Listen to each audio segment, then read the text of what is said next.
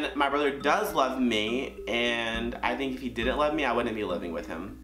Today, I'm going to be reacting to some of the hate comments that I get on a daily, so here we go. Let's go ahead and jump right into it. Kevin54Kerr has given me this great opportunity to address with you guys that my last name is Mahomes. So a lot of you think it's maybe Mahomo, but let me just tell you, it's Mahomes, and Kevin54Kerr can grow the f*** up. Okay, so this is probably the 5th or 6th video I made on this channel about Jackson Mahomes, mainly due to the fact that this nitwit can't stay out of the headlines for all the wrong reasons.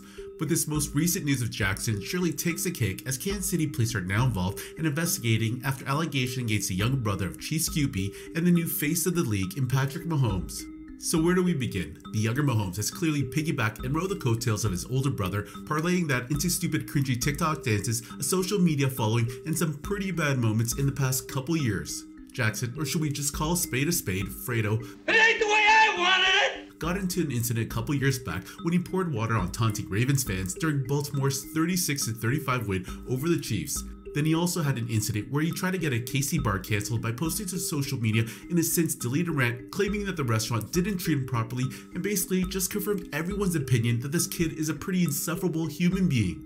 And on top of that, he started posting TikTok dances while standing on the number of the late Sean Taylor. Pretty much gives you everything you need to know about him. Look, I get him trying to use his new influence, especially in this day and age, but now he's starting to make his older brother look really bad. There's gonna come a point where Patrick's gonna have to have a sit down with Jackson and tell him to cool down his antics, but this latest allegation, which now has involved law enforcement, might be a sign that things have fallen deeper than expected.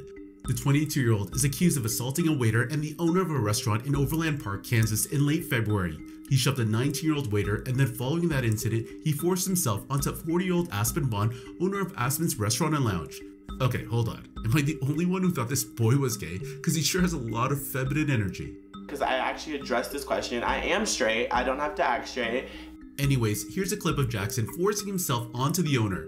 According to the owner, she stated that Jackson and his party were in the upstairs VIP area where they appeared to be smoking weed inside.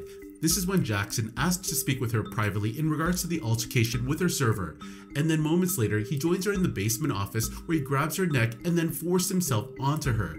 He's 6'6" and she's 5'4", so she's clearly at a disadvantage. You could tell from the video she was trying to get him off of her. Anyways, here's her statement to the KC Star regarding the matter. He forcibly kissed me out of nowhere. I'm telling him, pushing him off, saying, "What are you doing?" And then he proceeded to do it 2 more times, where the last time I was pushing him off and I could see on the cameras that somebody was outside of the office door and I was yelling for them to come help me because he's big and massive. So yeah, if all of Jackson's antics over the past 2 years didn't prove to you that he's human waste, I'm pretty sure this new video will. My take on this is that it's pretty obvious from the video what happened. You should never force yourself on someone like that. You just don't do it. I'm sure the younger Mahomes is going to take a lot of flack for this recent incident, and who knows, maybe this might be the last time we see or hear from this kid for a while. Hopefully.